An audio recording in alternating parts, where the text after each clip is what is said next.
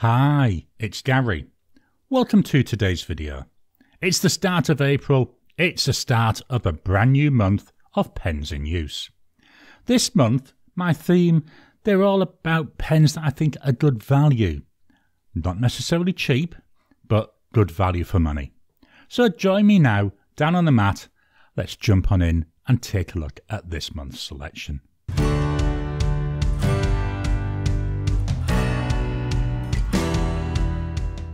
Welcome down to the table. Here I've got my notepad ready to go. This is Oxford Optic paper. It's a B5 notebook. It's a really nice fountain pen friendly paper. I really like using this. As you see, it's my pens in use. I've been using this since January of last year. All the pens that we look at today, as I've already said, they're good value. All the inks that I'm going to be using, they are all ink samples. Which is a good value way of testing out lots of different inks without spending a fortune. So I've tried to look here at things which are not so much cheap, but which are good value. One of the things this video may prompt is, I'm hoping, is a lot of conversation, because what my interpretation of good value is likely different than yours. And it's one of the things I'd love to explore. What makes people think that, pens, that inks, that even papers are good value? The first pen we're going to look at had to be the Jinhao 992. $2 Australian dollars. Well, I'm saying two. It was actually $1.71. What I do with all my pens is I round up to the nearest dollar, and all the prices are quoted there Australian dollars. This is in the transparent brown. I've got all the transparent colours of this pen. They're just so nice. Now, there is a downside to it. They've all got fine nibs. I'm not a fine nib person. And I will be honest, in this month's selection, we've got a few fine nibbed pens. But it's interesting because when I was doing my test writing, I actually quite enjoyed using it. And in the past, whenever I've used this, I've enjoyed using it. I think because, it's good value, but also it means that by moving away from just using broad nibs, it fetches a little bit of newness into my writing. Anyway, let's start writing with this. It is sort of usable unposted. I find with this pen, though, it's best to use it posted. It does post really well. So here we've got a Jinhao 992 with a fine nib. And as I said, it was $2 Aussie dollars. The ink, I am using the sample that I got of this. I've since bought a full bottle of it. But the ink, it's by Oster.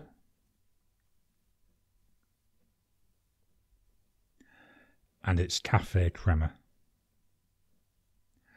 I mean, just look at the shading that we're seeing on here. It's absolutely beautiful. So much character comes to the writing with this ink. I absolutely love it. And this is actually what got me hooked on brown inks. Drying times, so we go immediate. 10 seconds. 30 seconds. 1 minute.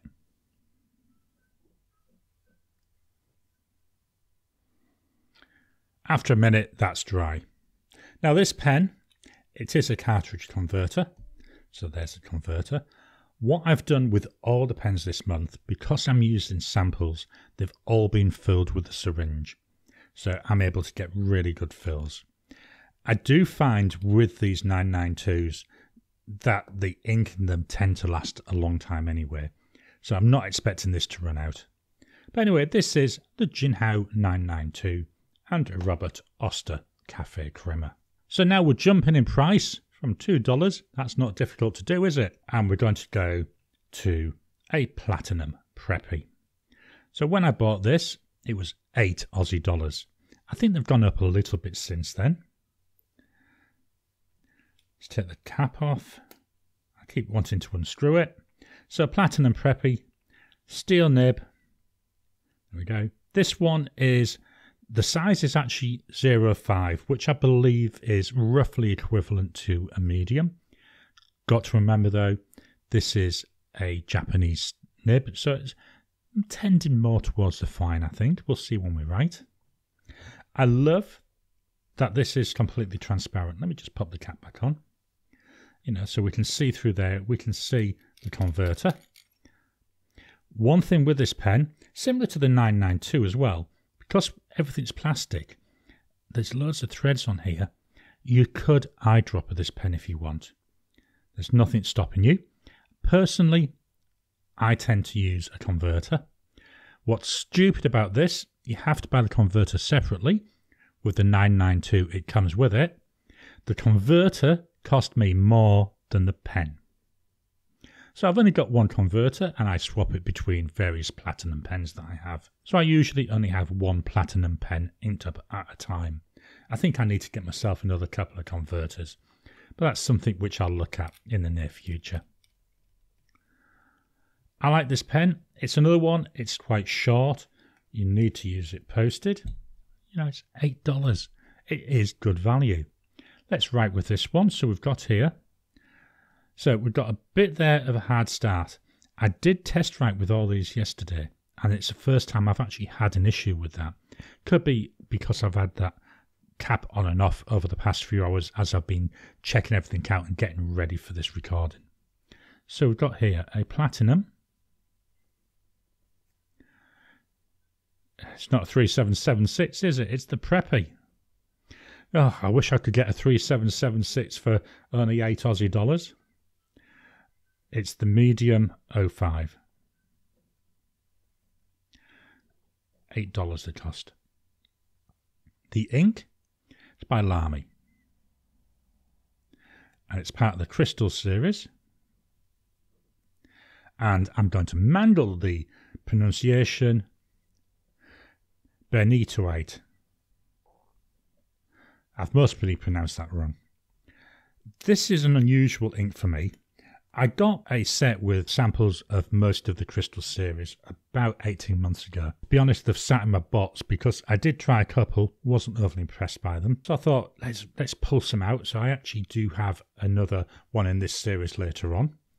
I'm quite liking this. It's like a grey blue colour, quite unusual. And I think I may find myself using it a little bit more. It's also not as saturated as I tend to go for. I quite often like saturated inks, and this one, not quite as saturated as usual. Dry times. So we got immediate. 10 seconds. 30 seconds. After 30 seconds, that's dry. So this does seem to be quite a lot drier than what we were seeing with the Caffe Crema. Still seeing a little bit of shading there, a little bit of variation there in the colour. One of the things I need to be monitoring for this month, as we saw, was that hard start there. I'll keep an eye on that. That's one of the things I'll try and test for. So this is the Platinum Preppy with Lamy Crystal Benitoite. Let's move the page up ever so slightly. Pen number 3, one of my favourite pens, Jinhao 100. I've got 3 of these. I'm starting the month with the blue one. Not sure, I may change that if this runs out of ink, or I may just fill this up with the same ink colour. I'm not quite decided on that. This is the Jinhao 100 Centennial. This is in the blue colour. I like this. A really nice pretty pen. Number 6 size nib. It's still got the original Jinhao nib that came with it. I've not felt the need to change it. It's another one, cartridge converter. Cartridge comes with the pen. Most Jinhao pens come with a cartridge. It's not one I would eyedropper though. It's all metal fittings. This is a pen, comfy to use unposted. I always use this unposted. The section is quite nice. It's nice and wide. So we've got here a Jinhao 100. The nib on here is a medium. It's another thing I like about this series. I can get a medium nib. The ink. Oh, before we do the ink, we'll do the price. Again, we're jumping up in price.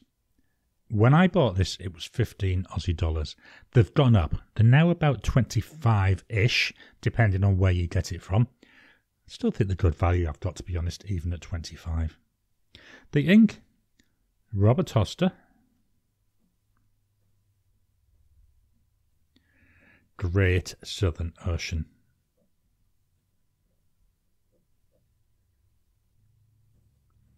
Quite a long name, that one. Nice, gorgeous. I want to say it's a dark grey with a little bit of blue in it. Might be one, I don't know, is it blue-black? I can never tell really what colour family that ink should fit in. But this, to me, I would say this is a dark bluey grey. Drying times, immediate. 10 seconds. Almost dry there. 30 seconds. Yeah, 30 seconds. Another one that's dry. So this is the Jinhao 100 and Robert Oster Great Southern Ocean. Just going to move the page up a little bit again. Try to keep the page I'm working with, or the area I'm working with, roughly centre of the camera if I can. Pen number 4. We're jumping manufacturers. We're going to Moonman or Majohn. This is the Majohn T5. This is in the purple colour. I absolutely love the colour of this pen. I think it's so pretty. You know, we've got a lot of darkness there, and then as you turn it around you get pop, just that hint of colour. Very understated, very nice. It's another pen, fits nicely in my hand. Don't need to post this. I believe you can post it. Doesn't feel very secure though, very loose. I find it's nice enough to use unposted. Unlike the other two, unlike the other 3, this one is a piston filler. It's got a little ink window. One of my complaints about this, the ink window, not quite big enough for me. I'd like to have seen double the size. But it's usable. Again, I actually did fill this with a syringe. I unscrewed the nib unit to do that. Very nice pen. Let's do some writing with this one. So we've got a Majohn T5. Again, it's a medium nib, but it looks a wider line than I was seeing with the Jinhao 100. We're virtually doubling in price now. 27 Aussie dollars. The ink in here is by Noodler, or Noodlers, and it's North African Violet. Nice dark purple colour here. I think it goes quite well with the pen. I may actually try in here, I'm just thinking out loud now, if this runs out during the month, which I don't think it will, I actually might try something like Diamond Claret in here. I think that would be a really good colour match. Drying times. So we go immediate. 10 seconds. 30 seconds.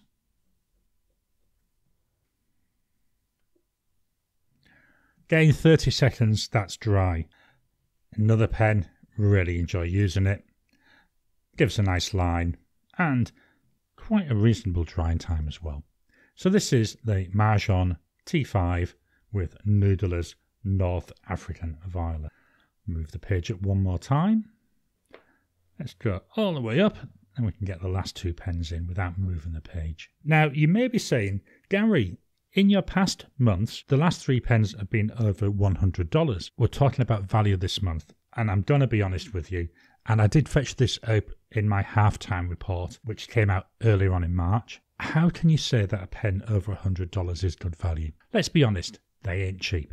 They might be good value. They might be inexpensive, even though they're a lot of money.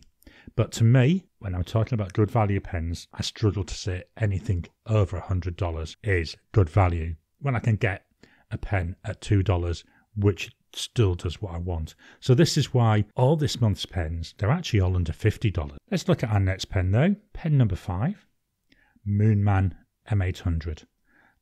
I've got all 4 colours in this, but I thought I'd fetch out the blue one, mainly because I haven't used it for a while. Just look at this pretty colour. This is, I like to say it's heavily inspired by the Leonardo Memento Zero pens. I actually got these because I was humming and hawing. I was seeing the Leonardo pens, and I will be honest, I absolutely love the Leonardo pens. And I was thinking, is it worth spending all that money? Will I enjoy using it? When I saw these at, maybe a quarter, if not less than a quarter of the price, I thought, I'm going to get these first. I'm going to try these first. I loved using these, and that's what led me to buy my first Leonardo, which has led me to buy about 7 different Italian pens. So it was a good gateway pen, I've got to be honest. And I do find with a number of these other pens, they're good gateway pens into some of the more expensive versions. This pen, it comes with the Moonman nib. There we go. There is a version of these pens where you can get with a Bock nib. You do pay more for that. It's got the classic Leonardo shape there that we see in the section. I find that very, very comfortable. Unlike the Leonardos, this one's a cartridge converter. Again, comes with a converter. Metal fittings, so it's not something that we can eyedropper. Let's write. So we've got here I'm going to call it Majohn. Do you know, every time I write that, I want to put MAH. The Majohn M800. Fine nib. If they released these pens with medium nibs or ideally broad nibs, to be honest, I'd buy another set of each. I love writing with this pen. It's really comfortable. Fits really well in my hand unposted. The ink, it's a Lamy one again. So it's Lamy, Crystal, Azurite. This is, I want to say it's dark blue, but I do think it's more with like purple tinges, so it's like a dark bluey purple ink. Again, not used it that much. On here it looks alright. Be interested to see how this goes on some of my other papers. Drying times, so we got immediate. Looks very wet, doesn't it?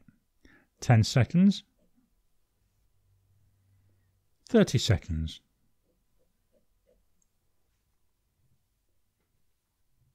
That's nearly dry there. I don't think I'm going to go for a minute because it's really just a teeny amount of smudging.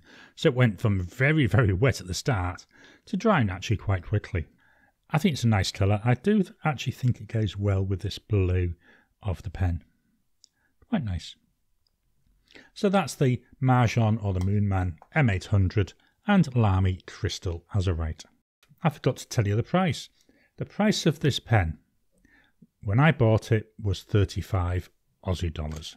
Again, it's another one I do think is good value. I love using them. I have a couple of months where I don't have one inked up, but generally I've got one of the 4 pens inked up, and one of them I've changed the nib already as well. So it's dead easy to pull the nib out and change that. The final pen, the most expensive pen of this month, or certainly of the starting lineup, that goes to this. This is the TWSBI Eco. I was torn between this and the Diamond 580, but this went out because it was that little bit cheaper. Another piston filling pen. I love the transparent nature of the Ecos. I just love seeing that ink there. It's an orange ink. It's an orange coloured pen. Why I think these are good value, yes, they're $45. It might be a bit more now, but there's so much flexibility. You can pull the nib out and swap it dead easy. I've got 3 Ecos, and I actually bought this with a 1.1 stub. But since then, I've pulled that nib out and put it into one of the others. So in here, I've actually got a fine nib. Number 5 size nibs. I believe the nibs are made by Yoho. I'm not 100% certain on that one though. It's a nice pen to hold. Section is a little bit on the thin side.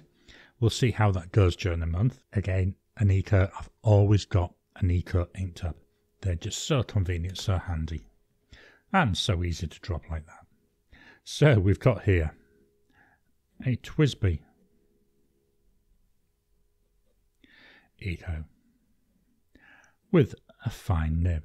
I did think about putting the 1.1 back on here, but I thought, well, the rest of the pens, they're fines and mediums. Let's keep it consistent.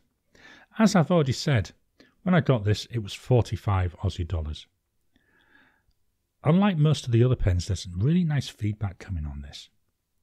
The ink is by Oster, and it's orange. I've surprised myself over the last 3 or 4 months. I've been quite enjoying using orange inks. And when I was going through my samples and I saw this, and I thought, well, I've got that orange eco, perfect match, let's use that. Drying times, there's immediate. 10 seconds. 30 seconds. 1 minute.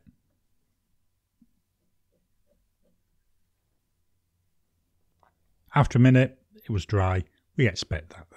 So here we have the TWSBI Eco with Robert Oster Orange. Let me just swap over the view and fetch the pens back for one final look. I hope you've enjoyed today's video. Why not join me in this challenge? Why not pick the pens that you think are good value for money and only use those this month? I always love these themes because it's an idea of challenging what pens you would normally use and try and go for something a little bit different. Please drop your comments down below. What pens are you using this month? Please hit the thumbs up button. Every time you like, every time you comment, just helps with the YouTube algorithm. If you haven't already, please subscribe to my channel so that you can get new videos as I release them. I'll talk to you again soon.